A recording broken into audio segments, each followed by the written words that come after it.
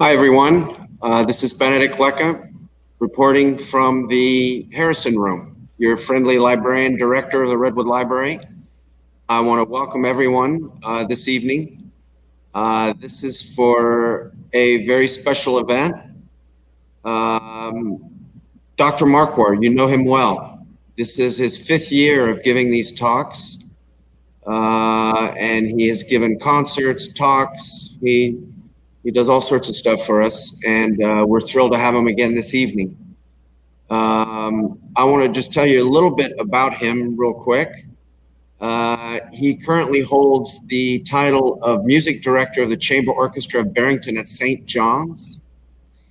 He is also the Conductor Laureate, Rhode Island Civic Chorale and Orchestra, and Professor Emeritus of Music at Rhode Island College. So we are dealing with a very distinguished person with very long experience in his domain, which is classical music.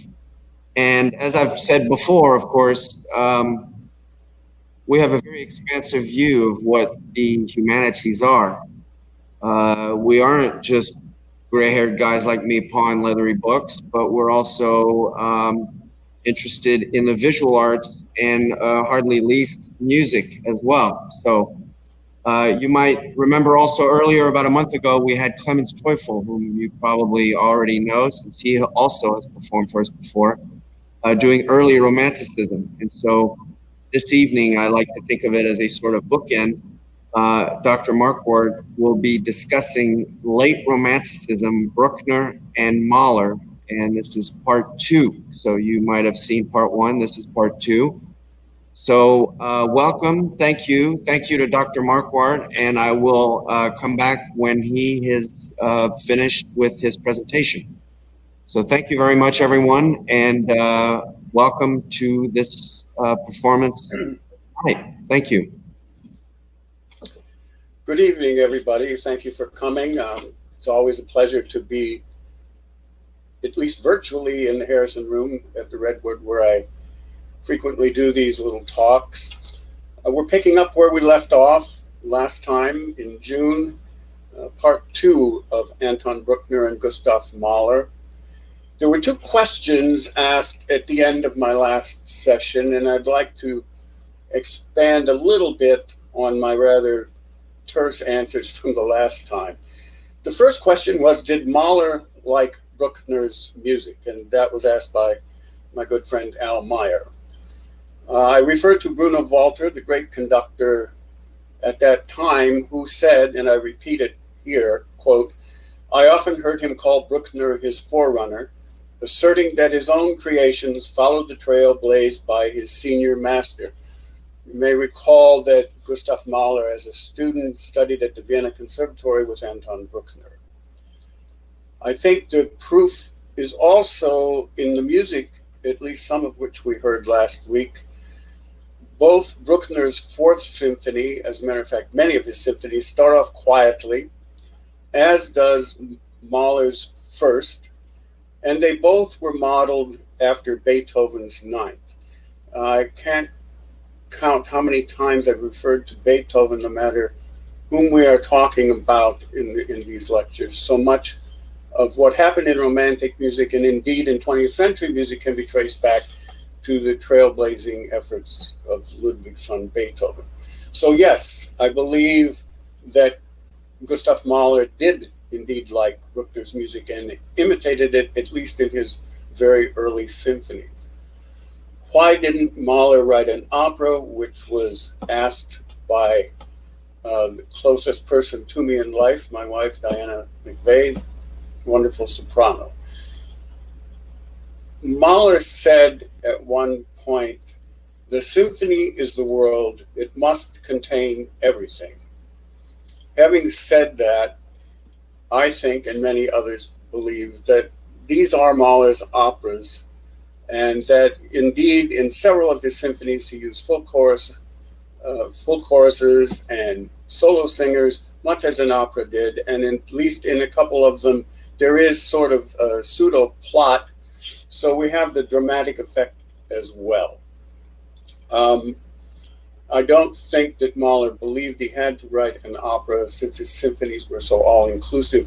As a matter of fact, to use a phrase from Wagner, these symphonies were Mahler's Gesamtkunstwerk, that is, the all-encompassing artworks. I also think that since Mahler made his living full-time as a conductor, and mostly at the Vienna State Opera, that he knew that in order to write an opera, he was then going to have to stage the darn thing. And as we all know who have been involved, that takes a great toll on one's psyche, one's time, one's health, and everything else. So that is my own opinion as to why, partially why Mahler did not write any operas. Suffice it to say, his symphonies were his operas, his all-inclusive artworks.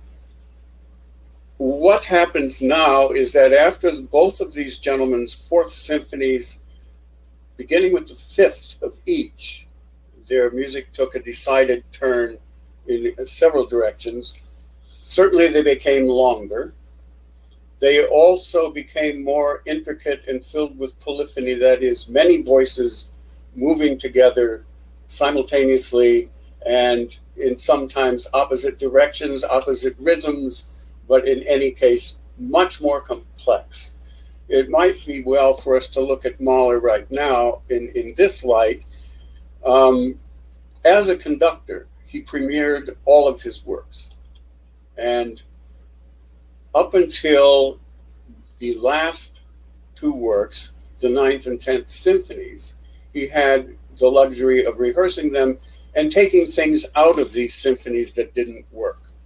So the last two symphonies are indeed his most complex, and he did not have the occasion to fix them, as it were, as he went, much like a Broadway tryout off of Broadway. They both felt that they put their souls unrestrained into the music. Now, this is very, very much a romantic notion. Certainly, we can go back again to Beethoven and find that this might be true in the Eroica, perhaps in the fifth, in the Pastoral number 6, and certainly in the Ninth Symphony. But these are taken to the nth with both Bruckner and Mahler. Another thing that happens is that they both used the church chorale, and we know that Bruckner would, of course, being a very religious person, in their symphonies, and it came as naturally to them as using the Ländler, or the forerunner of the waltz. And in the case of both of them, we have the utmost solemnity living side by side with joviality, and in Bruckner's case, that would be in the scherzi or the scherzos, and in Mahler's case, the use of the klezmer kind of band that he heard in his native Bohemia. Let us move to Bruckner's 7th Symphony. It is his most popular and most frequently performed. Excuse me. Each of Bruckner's 9 symphonies represent, in his mind, an attempt to pick up where Beethoven left off in his 9th. Derek Cook, the great musicologist who actually orchestrated Mahler's 10th Symphony, suggests that listening to a Bruckner symphony is like walking around in a cathedral, taking in every aspect of it. I would add that when one goes into a cathedral as a worshiper, there is a goal in mind, and that is to hear the service. But also, one can take in the architecture, the icons, the actual paintings and so on, the frescoes that are in it as well.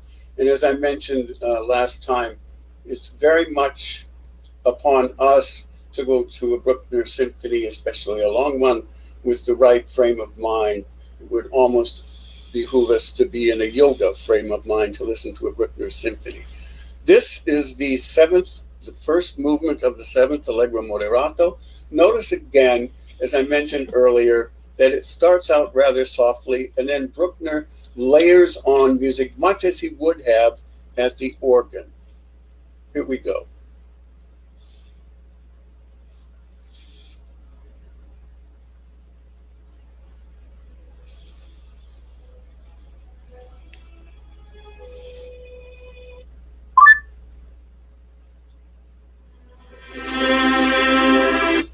do that again. It helps to have the speaker on.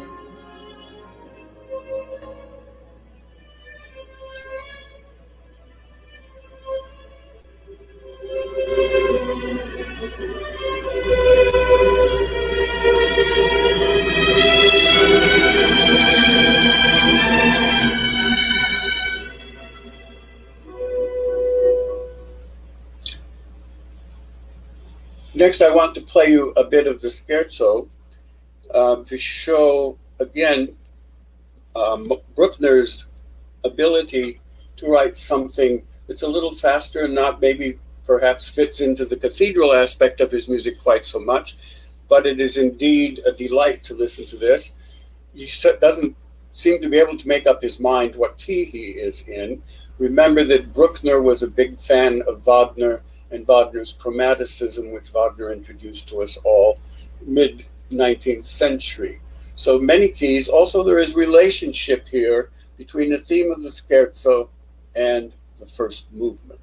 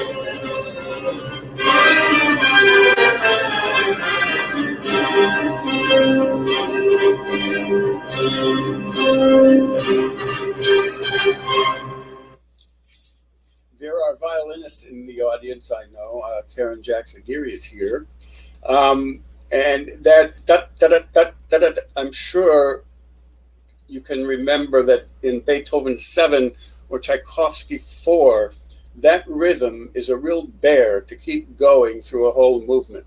It just wears one out. But if it's done correctly, it's a very, very exciting rhythm, and we can all dance to it. The finale is marked bewegt doch nicht schnell, moving yet not too fast. It's a catchy little tune, and in Bruckner's manner, of course, he develops it almost incessantly. And then there is a hymn tune and a coda. Remember, I said that they were not opposed to using chorales. So this is sort of a made-up chorale by Bruckner.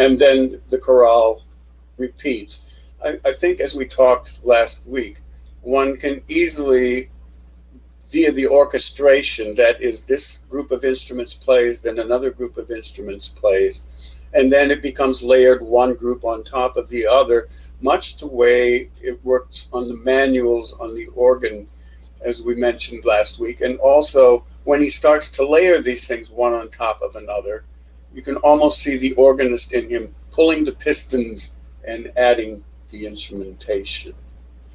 Overall, for Bruckner, his faith in God gave him the faith that what he did as a composer was correct, in spite of all the criticisms that he received. And sometimes he did work to improve his symphonies, but basically he plowed from one to the next. And at the end, no matter what his critics thought, he left all the original symphony orchestrations to the Vienna Conservatory Library. So he must have had a great deal of faith that what he was doing was spot on.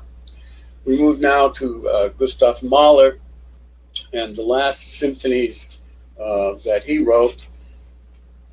It's interesting, as I mentioned, that both Bruckner and Mahler changed directions after their fourth symphonies. In Mahler's case, the first four are known as the Wunderhorn symphonies. If you recall from last time, there was a set of folk songs collected by the name of Des Knaben Wunderhorn, the youth's magic horn. And Mahler set many of those texts as songs, 12 of them as a matter of fact, and then he did use several in his symphonies. The fifth through the seventh are what are referred to as his middle period. As we know, all composers have an early period, a middle period, and a late period. The eighth is a standalone symphony. It's known as the Symphony of the Thousand. It requires humongous forces to put on. It's always an event. And here again, Mahler uses voices and a hymn tune, the Vene Creator from the Gregorian chant. The ninth, the 10th, and The Das Lied von der Erde comprise the last words. Das Lied von der Erde is an interesting story which we don't have time for right now, but it came immediately on the heels of the 8th Symphony. Mahler was superstitious about writing a 9th Symphony because he knew that Beethoven stopped after 9, and Bruckner indeed didn't finish his 9th and passed away. So Mahler was very, very superstitious. And so he did this work for tenor and alto solo and orchestra, and he called it Das Lied von der Erde, the Song of the Earth. And then he indeed wrote a bona fide 9th Symphony. What we see in Mahler's later works is increasing complexity and modernistic trends and increasing thoughts of death. These modernistic trends influence greatly Arnold Schoenberg and Berg and Webern. And when we listen to a couple of the scherzos, we're going to find out that there's a tremendous amount of bite in some of them. And that influenced the great Russian composer Dmitri Shostakovich. And there is a certain amount of burlesque and joke in these, but also a hidden anger sometimes and a satire to be dealt with as well. We're going to listen to a bit of the 5th Symphony of Gustav Mahler. And this is in C-sharp minor. The first movement is entitled Trauermarsch, or Funeral or Death March. And it's probably conceivable that Mahler in his youth heard bands marching past his home in Bohemia and would play these kinds of tunes. You will note in this particular movement that the instruments imitate the ruffle of a drum, including the opening statement by the trumpet. And I must say that the solo trumpet is on every audition list of symphonies every place. So here is the opening of Mahler Symphony No. 5 in C-sharp minor.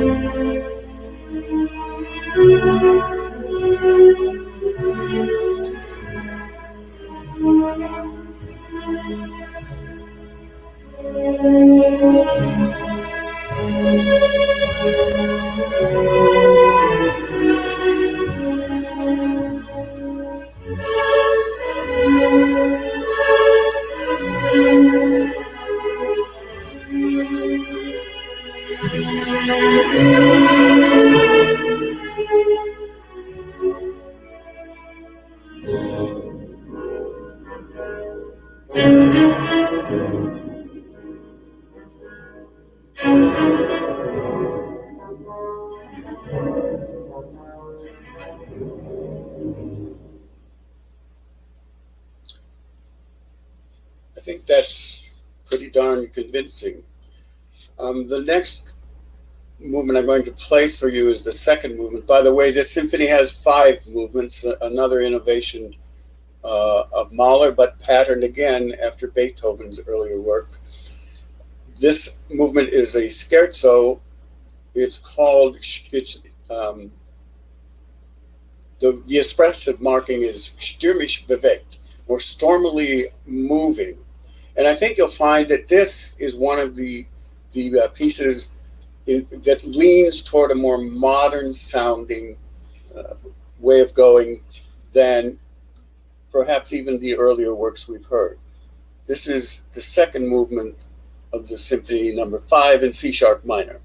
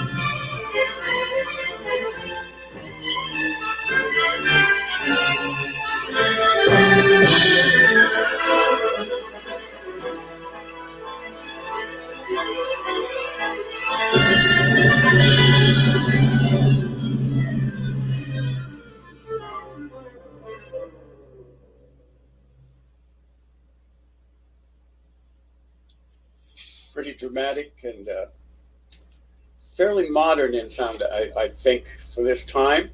Mahler was writing this symphony in 1901 and 1902. The next movement is actually the fourth movement, and I think some of you may recognize it. It's sometimes used as a standalone piece in concerts. It's the Adagietto from the Fifth Symphony. And some of you may remember a movie, Death in Venice, by Luchino Visconti, starring Dirk Bogarde, and I think it was in 1973 or 4. Also, when we listen to this opening movement, or this movement, you will hear two pitches, and we can't tell yet for the first few bars. It's on the harp and strings, and the movement is only for harp and strings. And we hear these two pitches, and we don't know for the moment, until several bars in, what the key might be. This is among Mahler's most tender utterings, but it is not without drama, as you shall see a couple of movements in, or a couple of measures in, I'm sorry.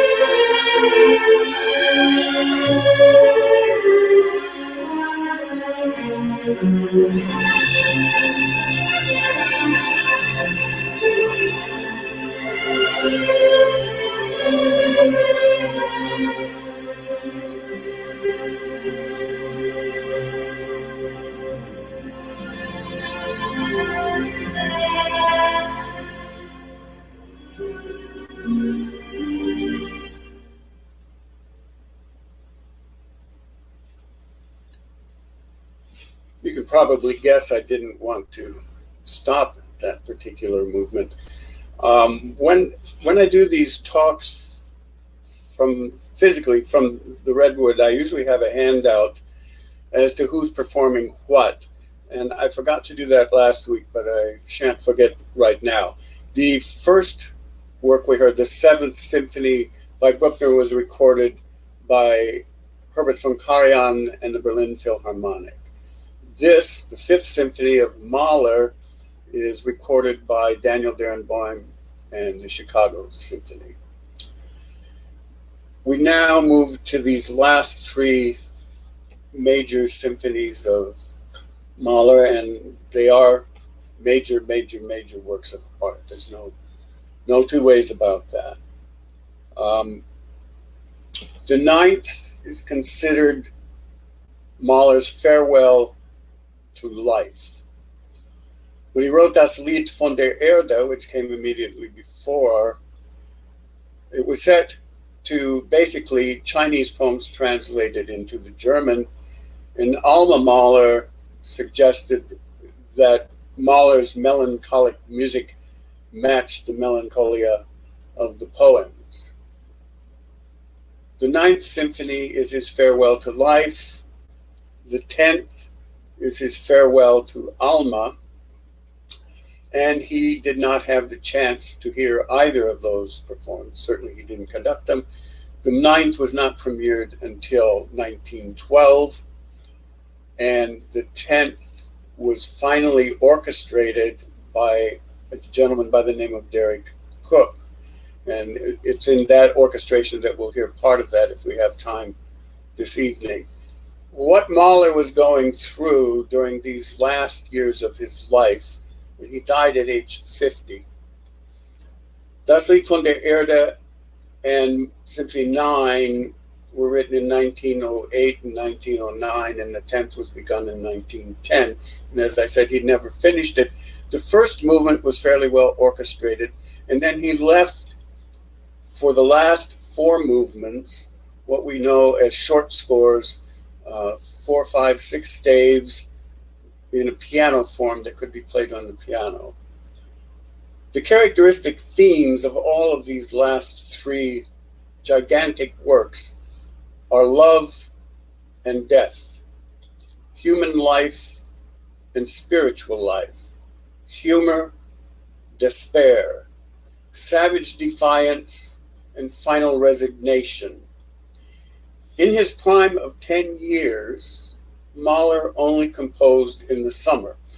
Remember that he was a full-time conductor, and that was the job that put bread on the tables.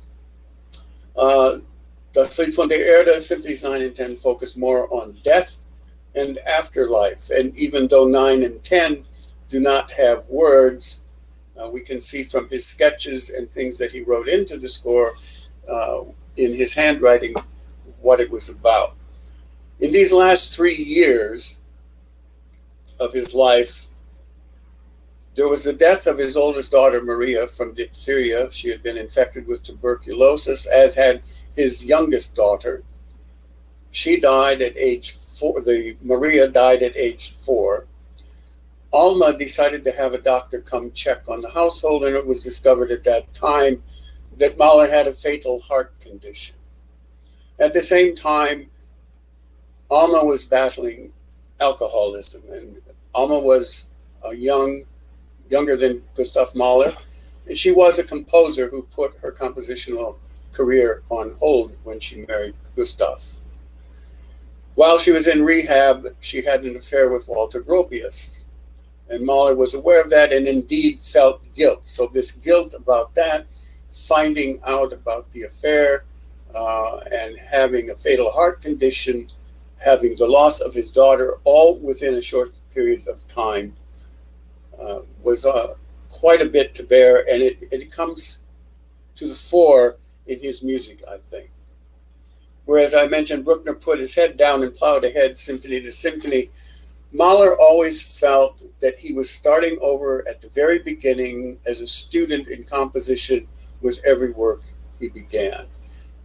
There was this paranoia about him, and not totally without cause. He, in 1907, was forced to resign from the Vienna Staatsoper. There were many reasons. First of all, around 1903, he began to take conducting jaunts or sabbatical leaves. The Viennese press, which was not always kind to him, began to pick on him for that. As well, it was openly anti-Semitic. And as you may remember, that Mahler was born Jewish and converted to Catholicism to take the position with the Vienna Staatsoper. So all of this led to his resignation from the Vienna Opera. He was offered a position beginning in January of 1908 with the New York Metropolitan Opera, and he indeed took that position. He moved to the New York Philharmonic about a year later. The reason being that this young, short Italian conductor by the name of Arturo Toscanini was hired by the Met, and Mahler's workload decreased summarily. The musical background for this, we've seen it coming as Mahler has led up to what is going to happen in these big works. Leonard Bernstein said 9 is the farewell to life and 10 the farewell to Alma. Also, there's an ambiguity about keys, about becoming more modern. Riccardo Chailly, the great Italian conductor, has pointed out that in the opening of the 10th Symphony, Mahler uses 11 tones before repeating in any significant way, which is one shy of 12. And of course, Schoenberg then began sometime later with the 12-tone or serial music, dodecaphonic music, however you care to call it. But Mahler was ahead of his time doing this. However, he can fit it into a romantic sort of path which he had been following for his whole life. I remember that when Aaron Copland wrote Inscape, which is a 12-tone work as well, Leonard Bernstein told him after the first rehearsal that it still sounded like Leonard, or it still sounded like Aaron Copland. I think this is true here. Whether there are 11 tones or however many, the piece still sounds like Gustav Mahler. As we move into this symphony, it's in 4 movements. The first is Andante Comodo, or an accommodating, moderate sort of tempo. The bulk of the composition occurred during the summer of 1909, and as I said, he did not live to see it performed.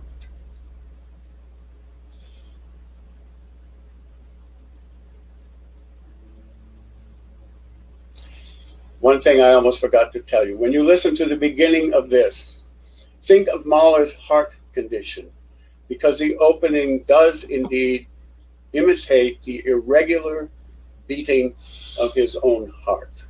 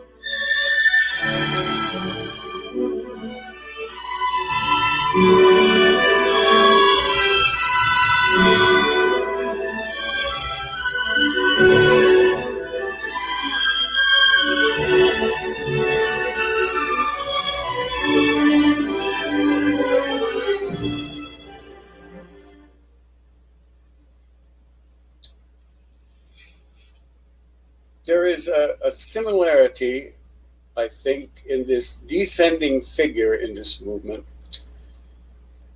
a similarity to Bach's sigh or cry motive. I want to play a little bit of it again so you can hear that weeping after we hear this opening heartbeat.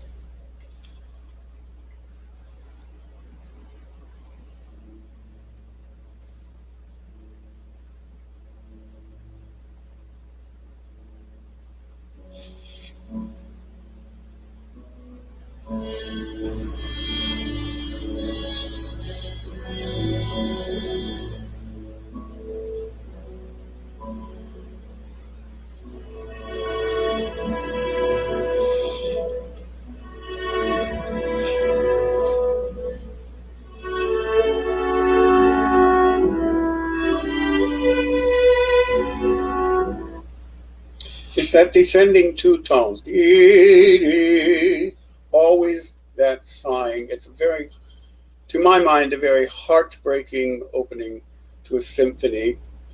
It's in 4 movements, but it begins and ends with slow movements. And when we get to the 10th, we'll find out that there are 5 movements, a slow movement, a scherzo, a slow movement, a scherzo, and again ending with an adagio or slow movement.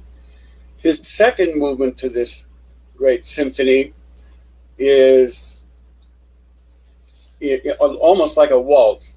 It's in tempo eines gemächlichen Ländler, or in the tempo of a comfortable Ländler. And we know what a Ländler is. It's the forerunner of a waltz. This particular Ländler has a little bit of bite to it, I think.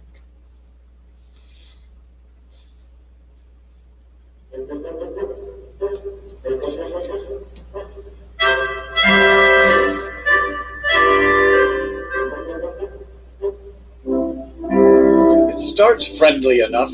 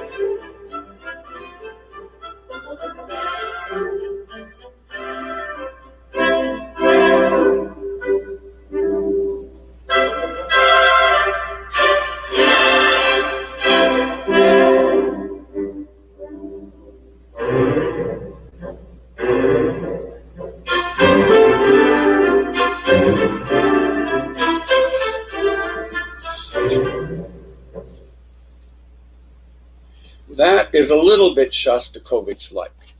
The next movement, a rondo, a burlesque, allegro assai, or as fast as possible, is even more like Dmitri Shostakovich.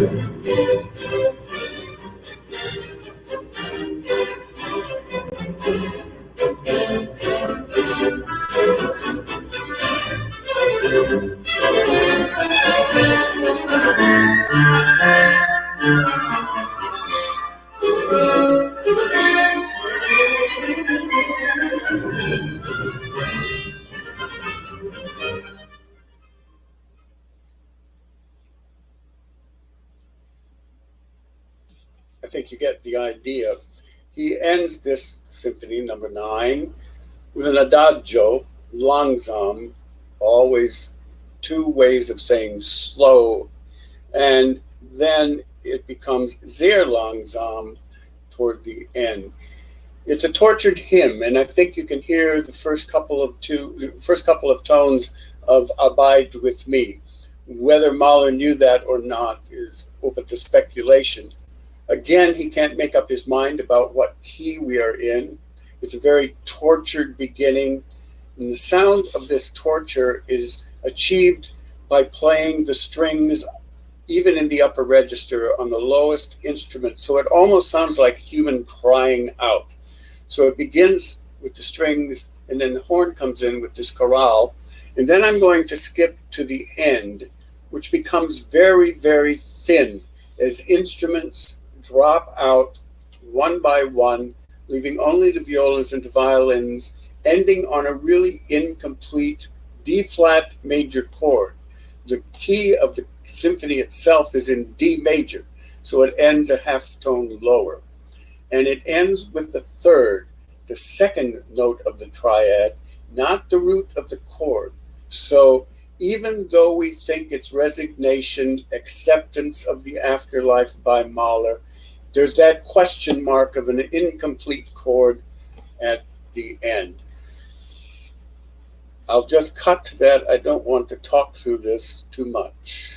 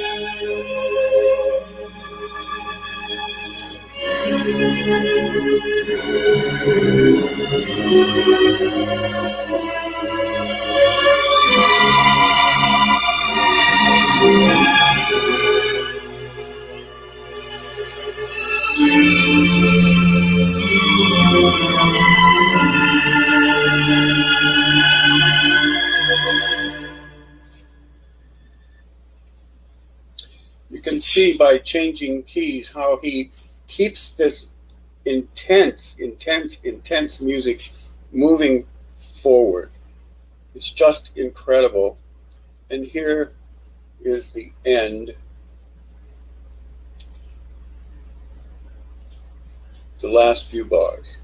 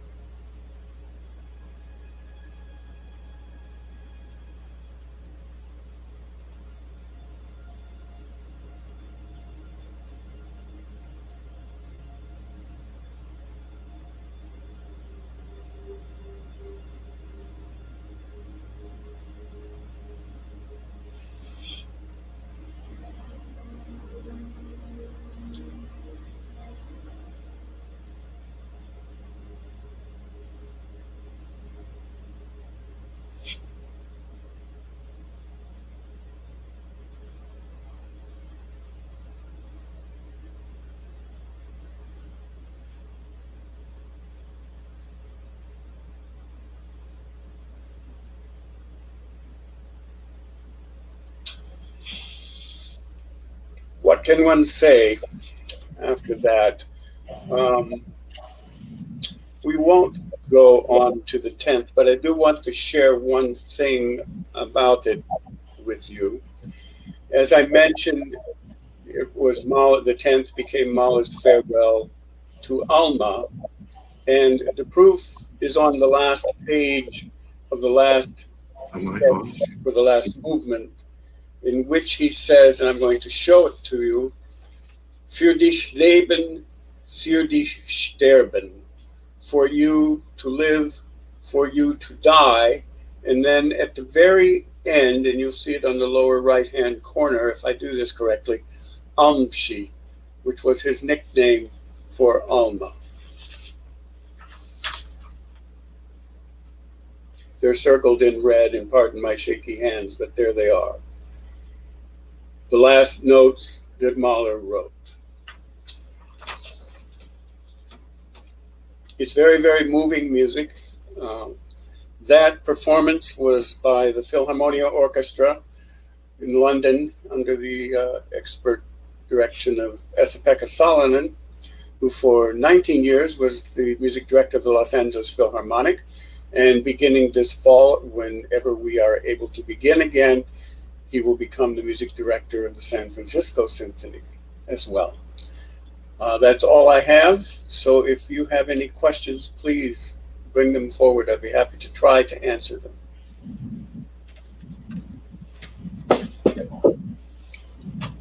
Hi, everyone. Benedict Lecca again, reporting from the Harrison Room at the Redwood Library.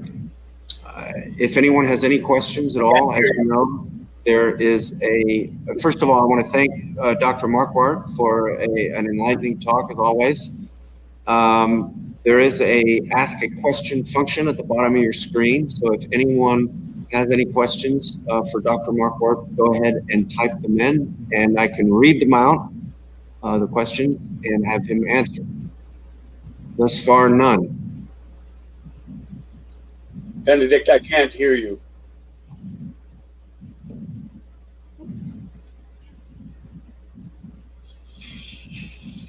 It may be me.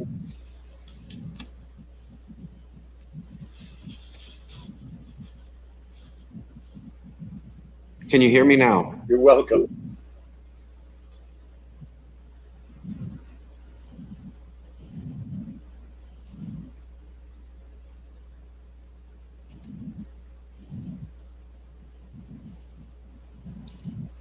Okay, I want to thank Dr. Markward again for a wonderful presentation. We look forward to seeing him, I believe, in August on the 5th, where he will be talking Late Romanticism Part 3. And he will be discussing the music of Liszt and Strauss, the tone, poem, and other forms. Okay, so thank you very much. And just for everyone else's information, July 18, 2020 at 10:30 a.m., the Redwood Book Club continues. And also on July 22nd, 2020 at 6 p.m., I will be introducing Mr. Rosenbusch, who will be talking about his book, Winning Your Audience. So I want to thank everyone, and especially Dr. Markward, for a wonderful presentation once again. Thank you all so much. Thank you.